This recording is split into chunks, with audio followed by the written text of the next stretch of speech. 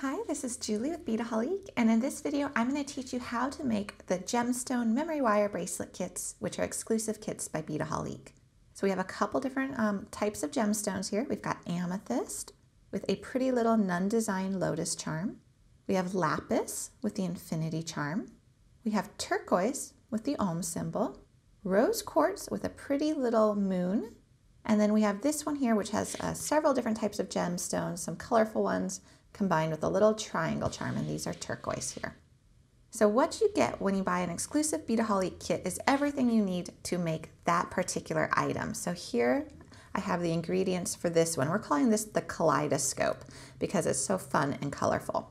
So with this kit here, you're going to get what you see here. You're going to get the memory wire. It's been pre-cut for you, which is important because memory wire requires special memory wire cutters. You don't ever want to cut it with your regular flush cutters. It will damage them.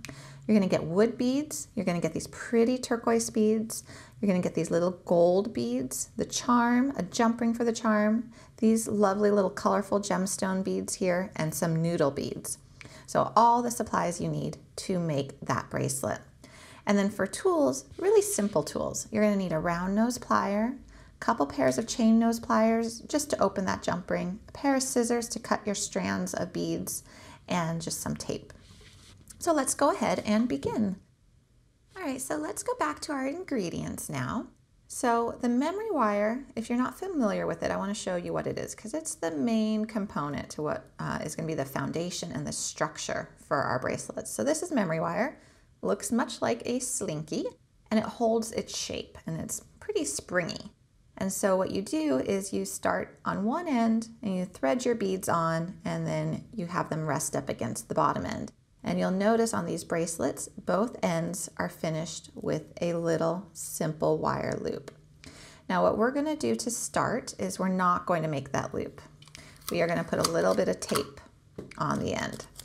And the reasoning behind this is if we were to make that loop, and let's say you did all your stringing of your beads and you got to the very end of the project and you decided, hey, I really wish that there was an extra turquoise bead down there at the beginning.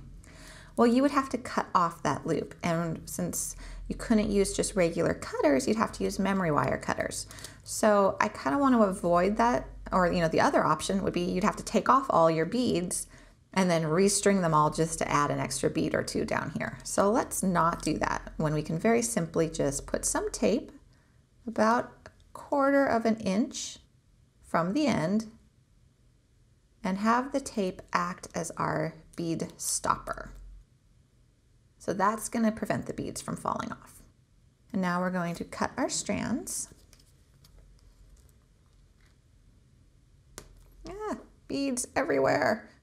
So yeah, if you have a cat, they'll probably have fun if you have beads that go flying. I know they do for me all the time. So we got some of the wood beads started. And like in this kit, you can see you're obviously getting extra beads beyond what you're going to be needing. So you'll be able to use them for another project. So sometimes our kits do that when, we have an entire strand of beads and you're not going to quite need all of them. You do sometimes end up with extra, just depends upon the kit. So in the instructions for this kit, the way I wrote them that I thought would be easiest to follow was I divided all the different types of beads into what I'm calling segments. So if you look at this bracelet, you'll see a segment of 3 of the turquoise beads is repeated often. A segment of 5 wood beads with a gold bead between them is repeated often. A segment of 8 of these pretty little colorful gemstones is repeated often. So let me show you what these segments actually look like. So there is a segment of the turquoise. Let's count out 8 of the gemstones. And these are dyed magnesite, if you're curious what type of gemstone they are. So let's see, that's 8 of them. And then for the wood one, it's going to be a wood and metal combo.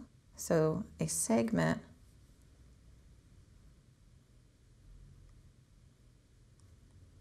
looks like that. So wood bead, metal, wood, metal, wood, metal, wood, metal, wood.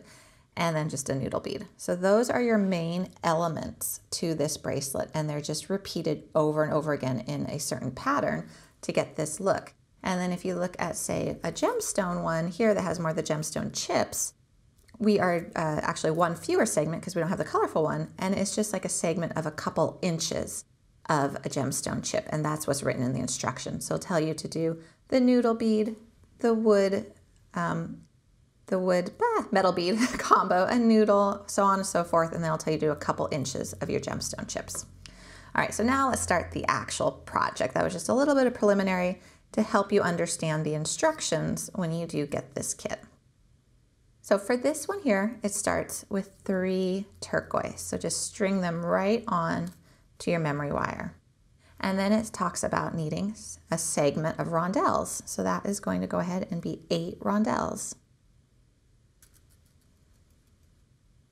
And you get quite a few different colors. I like to mix up the colors so I don't have like all pinks as one segment, all purples as another, but you can do whatever you want. This is your design.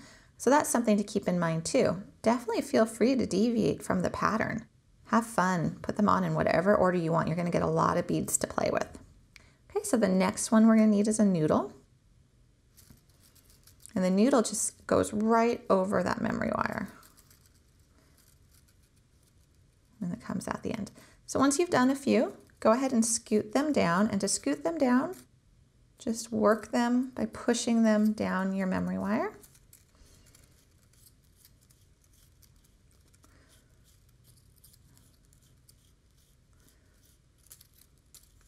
Until they end up on that bottom row and are resting against that tape end.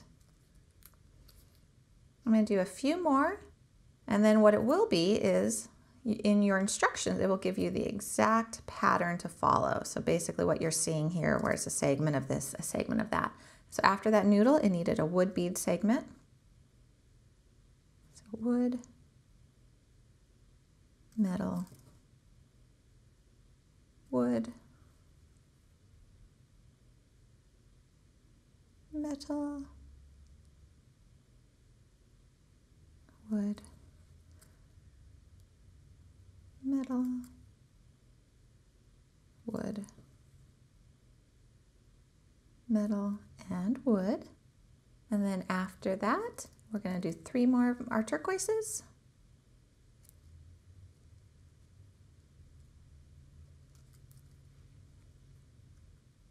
Followed by another noodle.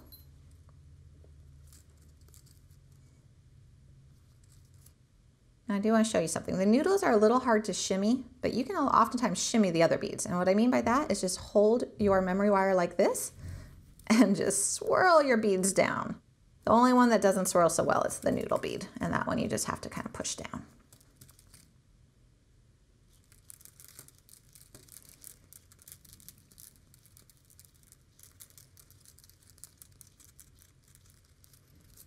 Okay, and so we really have one complete round.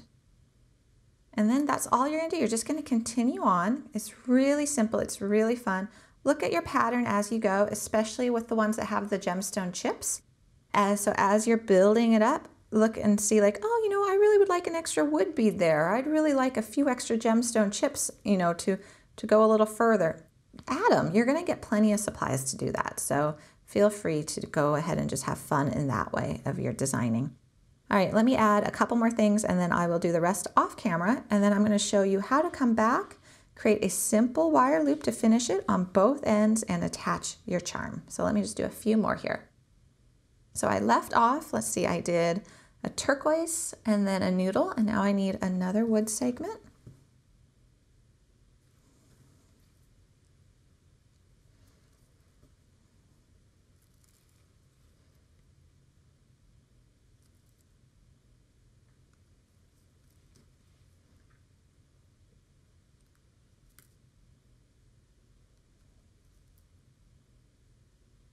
And the wood segment is always going to be the same. It's going to be the wood bead, metal bead, wood bead, metal bead, etc. So you have the combo of the 5 of the wood beads and 4 of the metal beads. And that's true for all of these kits.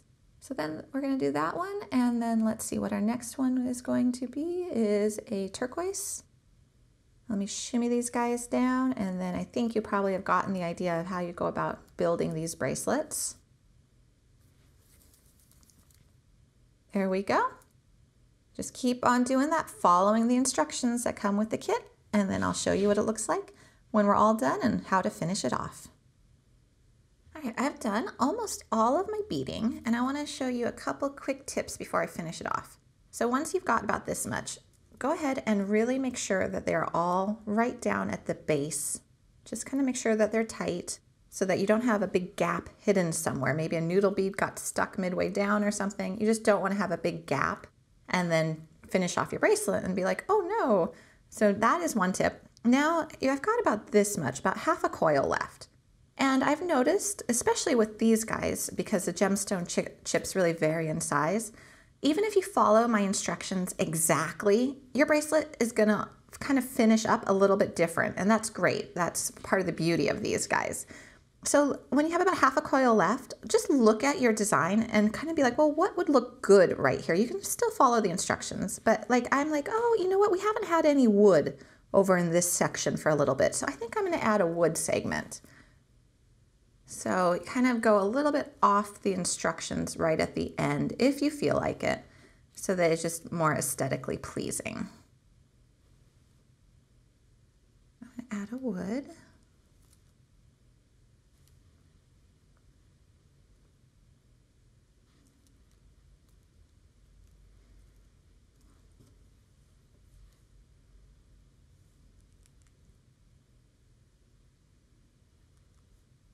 Okay, and now I'm looking and I'm like, what might look good next? And so here, thinking maybe a few more turquoise.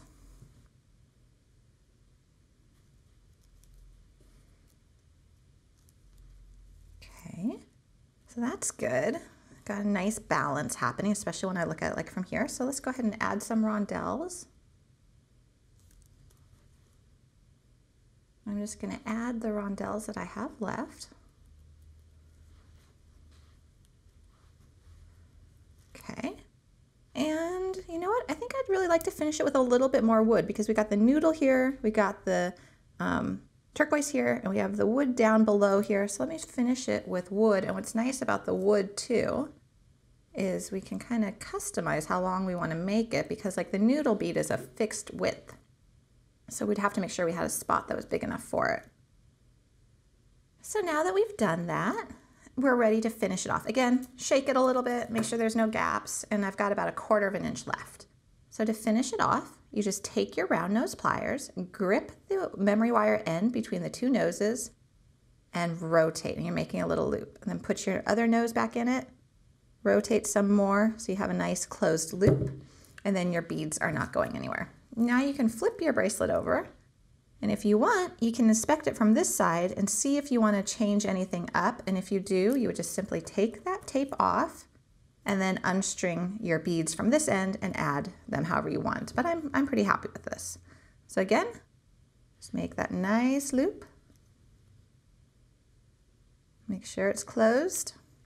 And then that's going to stop your beads. And we have a finished bracelet. Now we just have to add the charm. So to add the charm, we're going to take our chain nose pliers, and the kit comes with an open jump ring. So to open it, just put it between the two pliers with the open slit facing the top, twist, add your charm, attach it to your loop. And again, this is why you want to make sure that that loop was nice and closed. It was a full loop. Close it back up. And there's our little charm on our Kaleidoscope Gemstone memory wire bracelet. So again, we've got the Kaleidoscope one, we have an Amethyst, we have a Lapis, a turquoise chip one, and a rose quartz one, and they all have different charms by Nunn Design on them. I hope you enjoyed this video tutorial showing you how to make the memory wire gemstone kits, which are exclusive kits by Beadaholique.